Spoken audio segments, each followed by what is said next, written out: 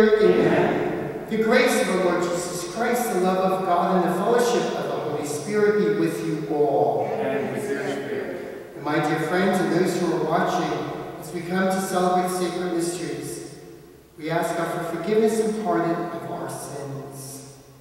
Lord Jesus, you were sent to heal the contrite of heart. Lord, have mercy.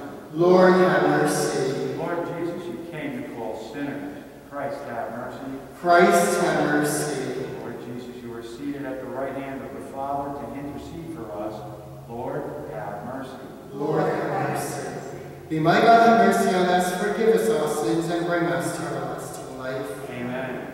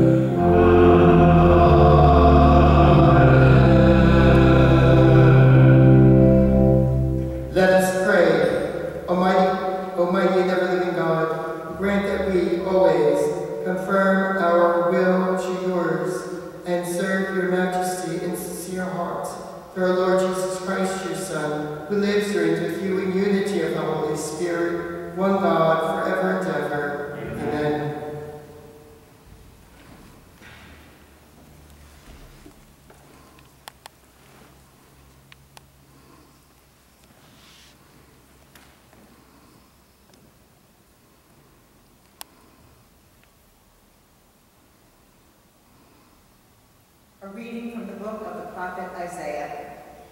Thus says the Lord to his anointed Cyrus, whose right hand I grasp, subduing nations before him, and making kings run in his service, opening doors before him, and leaving the gates unbarred.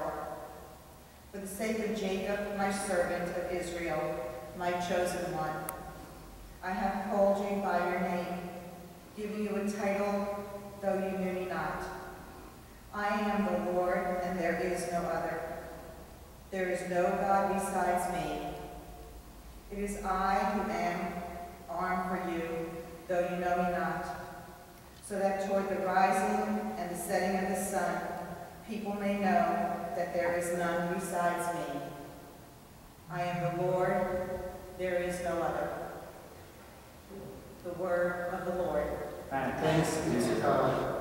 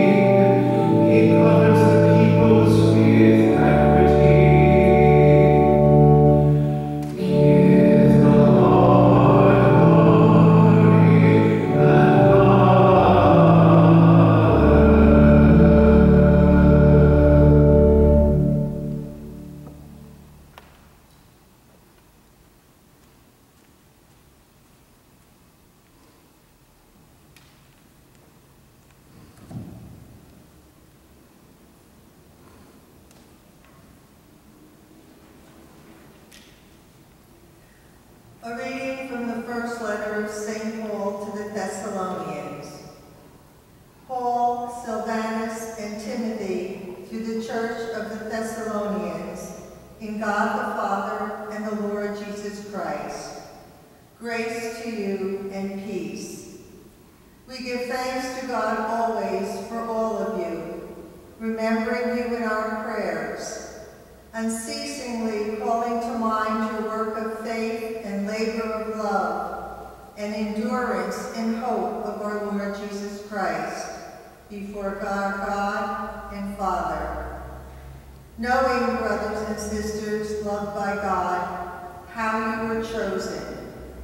For our gospel did not come to you in word alone, but also in power and in the Holy Spirit with much conviction. The word of the Lord. Thanks be to God.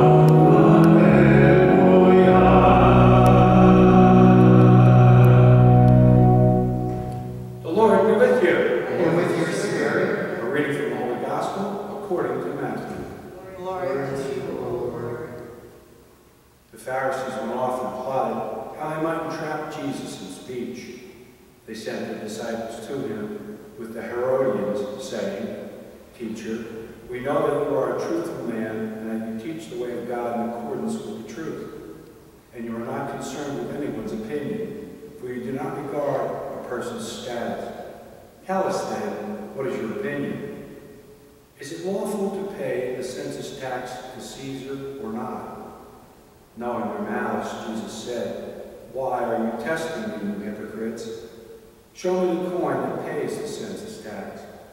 Then they handed him the Roman coin. He said to them, whose image is this, and whose inscription? They replied, Caesar's. At that he said to them, then repay to Caesar what belongs to Caesar, and to God what belongs to God. The Gospel of the Lord. Praise to you, Lord Jesus Christ.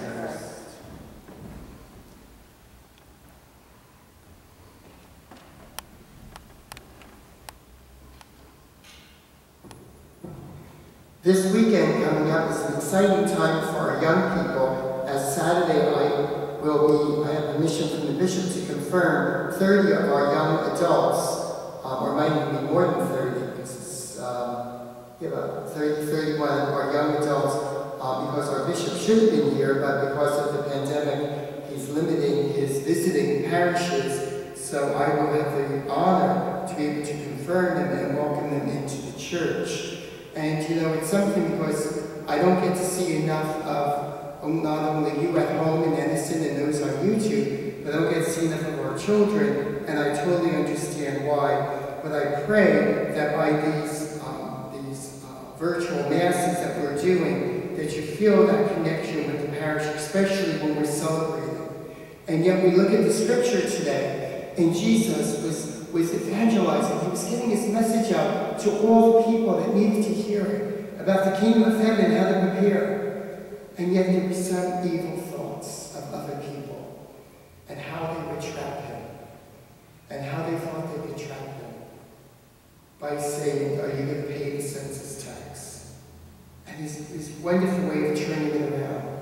Give to Caesar what belongs to Caesar, but give to God what belongs to God. And I reflected on that last line, on what belongs to God. Truly our whole being belongs to God. All of our talents and our treasures, everything that we do belongs to God. And we know that in those days, the temple tax was totally different than the taxes we pay today. Because the taxes we pay today are truly done very legitimately, I hope. And they really are able to help those who are poor and those who are needy. But back then, the taxes going to Caesar was truly being skimmed from the top and really being taken advantage of. So really, it was really abusing the poor and hardworking people who found it just so difficult to be able to pay that tax. And Jesus put himself with the lowest of lowly, and he said, "We will pay the tax." And what did he do? He gave him a coin which was worth even more than the temple tax. And it really shows the symbolism. Do we give to God more than we could ever even imagine? Do we allow ourselves to be at the service of God? And those who are at home who are watching, we're so faithful to our parish. Were we so faithful that when we were younger, in a sense of being able to be of service? And I know we were. Because when I look at our beautiful school, and knowing that it is our older parishioners who truly built the school and built this church, and truly will continue to be able to build the kingdom, the church, and pleasing for the kingdom of God, we know that building is something that is part of us, and that is something the Lord is inviting us to do. He's inviting us to be able to turn ourselves completely over to Him, and to be able to give all that we have to Him, so that we'll be at the service of others, and that we'll be pleasing for our Heavenly Father. We pray this day that God gives you that grace, and that gives you that understanding, and also gives you that oneness with Him, so that we do not allow the worldliness to be able to pull us away from our godliness, the worldliness which is self-centeredness and selfishness, to being God-centered, which is given, and being at the service of others and praying for others, and being able to be that missionary within our own parish of reaching out and bringing the message of the gospel. Let us pray that God will be able to give us that grace, and that we'll be able to be one with our Father this day and every day.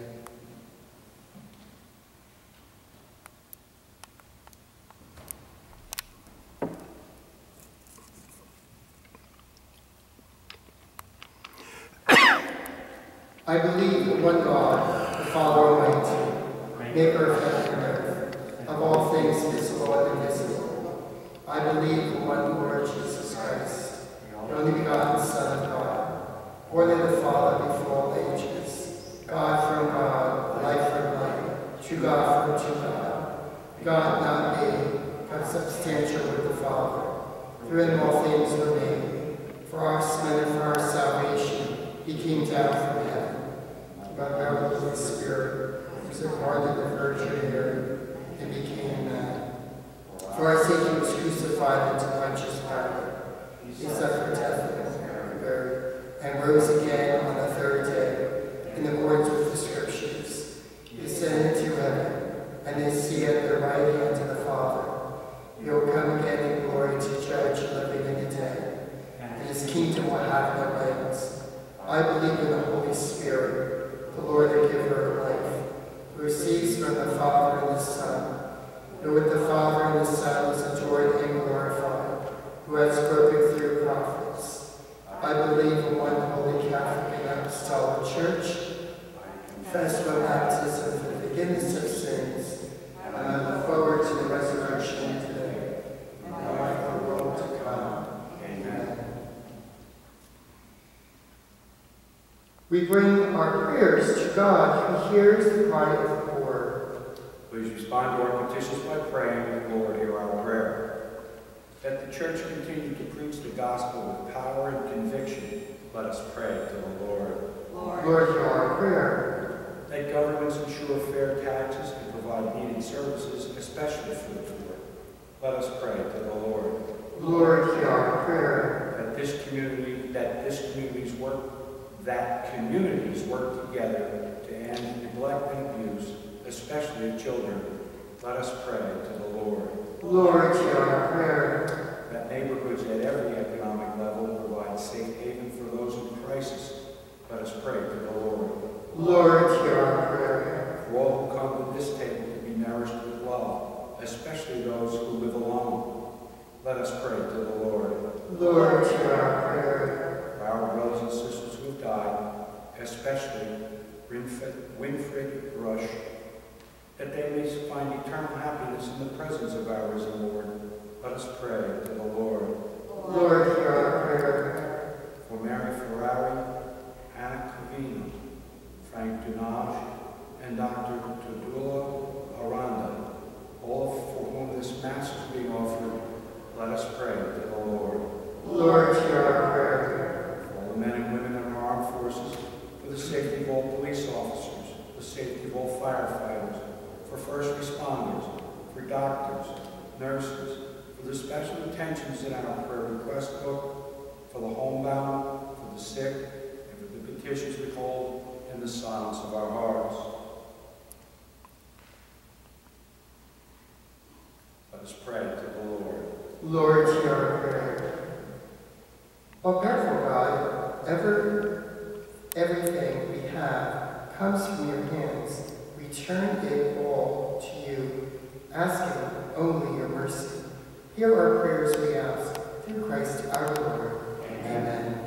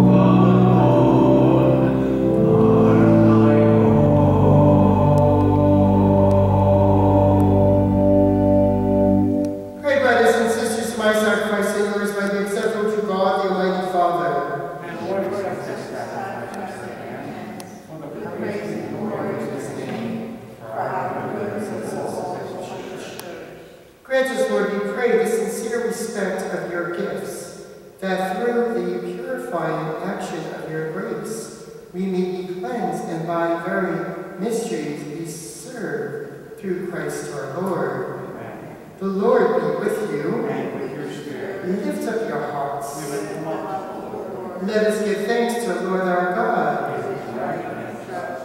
It is truly right and just our duty and salvation, always and ever to give you thanks.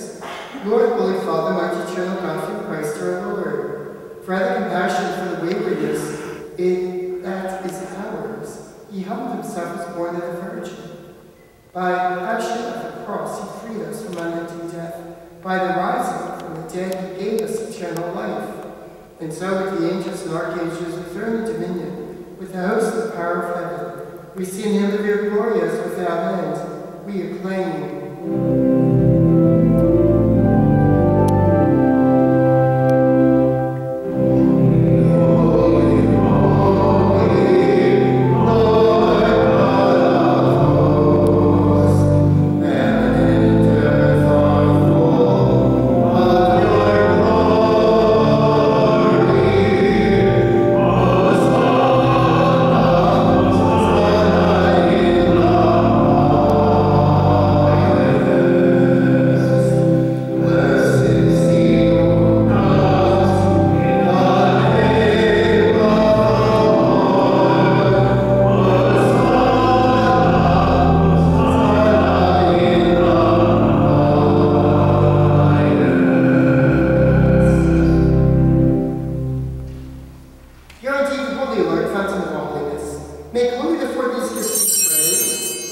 times spread upon them like the dewfall. So come for us the body and blood of our Lord Jesus Christ. At the time he ate and entering into his passion, he took bread, giving thanks, broke it, gave it to his disciples, saying, "Take this, all of you, and eat of it, for this is my body, which will be given up for you."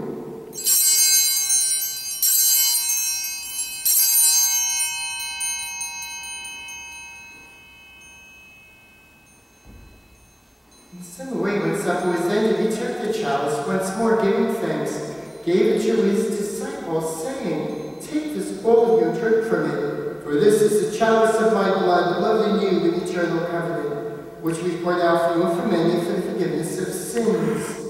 Do this in memory of me."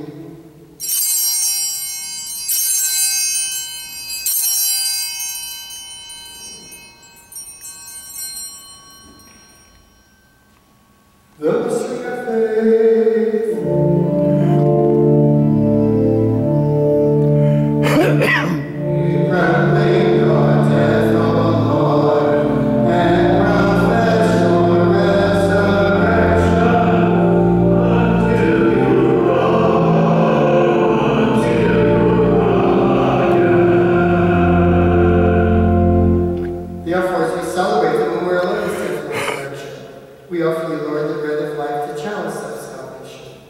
Giving thanks, you felt us worthy to be in your presence and minister to you.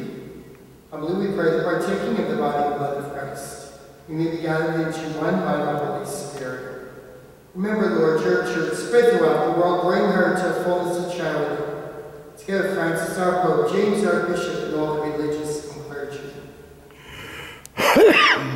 Remember, brothers and sisters, we've fallen asleep in the hope of the resurrection, and all who have died in the Christ.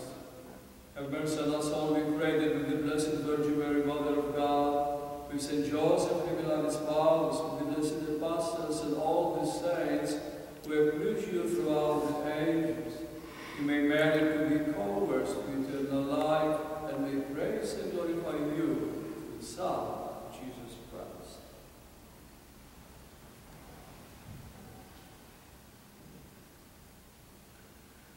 Through and with him and in him, O God, Almighty Father, in the unity of the Holy Spirit, all glory and honor is yours, forever and ever.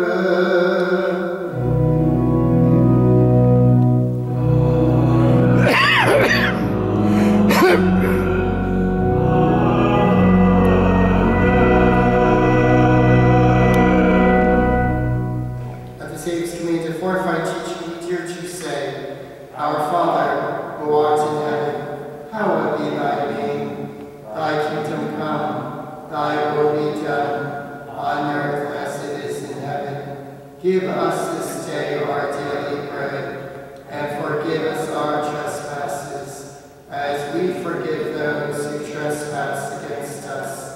And lead us not to temptation, but deliver us from evil. Deliver us, Lord, we pray, from every evil. Grace you grant peace in our day, that by the help of your mercy we may be always free from sin, safe from all distress, as we await the blessed hope, the coming of our Savior, Jesus Christ.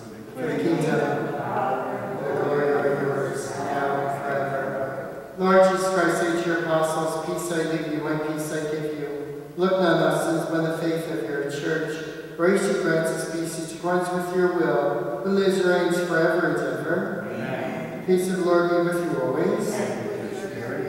Let us offer to one another a sign of peace.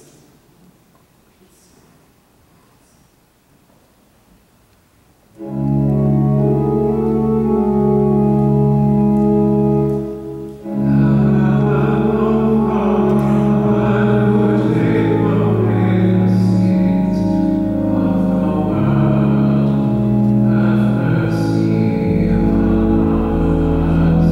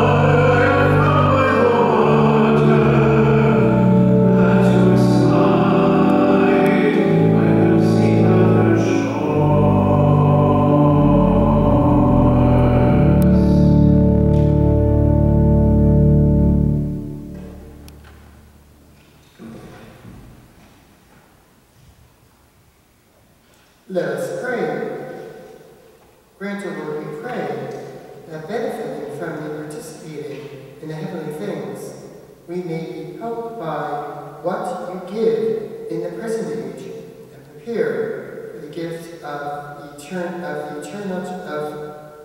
gift that are eternal through Christ our Lord. Amen.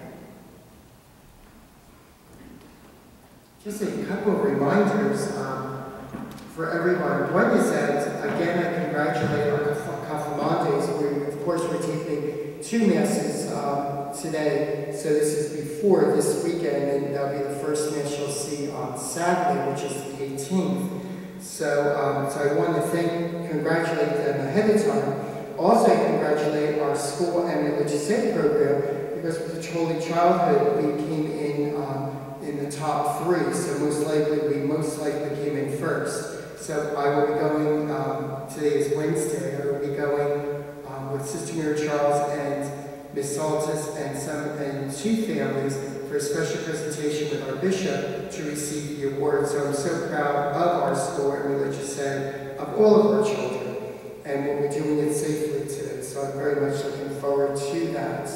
The script has taken off, so we are looking for people. If you're interested, just give the office a call or go online, because everything is online. Same with the religious ed program is starting, so that is all online. All right, now for the big announcement. We started the campaign, as you heard. Mrs. Aramini gave a beautiful presentation on Saturday. Well, to date, I am so far, we are making such progress, and with so many of our extremely generous families, we have raised $1,012,525 to date. So I am so ecstatic. But we have not stopped, because as our Faith in Our Future campaign continues, we have the brochures, and it's also online. And if you would like it to be mailed to you at home, give Carrie, the secretary, a call, and we'll be happy to mail it to you.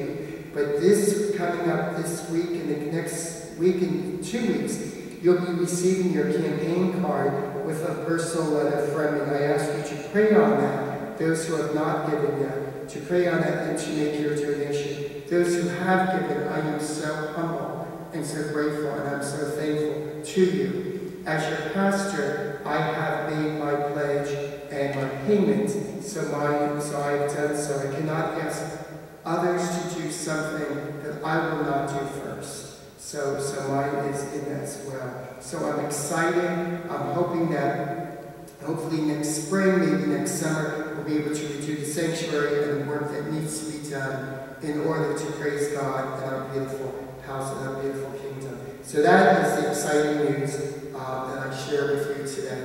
Also, I pray for all of you to always keep safe, and I do miss you all very, very much, and know that we are here. Father Joseph, the deacon, myself, Sister Rebecca, Sister Charles, we're all here. So if there's ever anything you do, just give the office a call, and we'll be more than happy to help. Because I think this week, Father's going to be hearing one of our seniors' confessions outside. I think you're going to be doing that this week. So we're getting some pretty interesting requests in order to be able to keep everyone safe. God bless you. The Lord be with you. And with your spirit. May my God bless you, the Father, the Son, and the Holy Spirit. Amen. Our Mass is ended. Go in peace. Thanks be to God. Have an amazing week. Always remember, face cover, keep safe distance, and if you're able to get outside, just enjoy the nice brisk air that we have today. God bless you.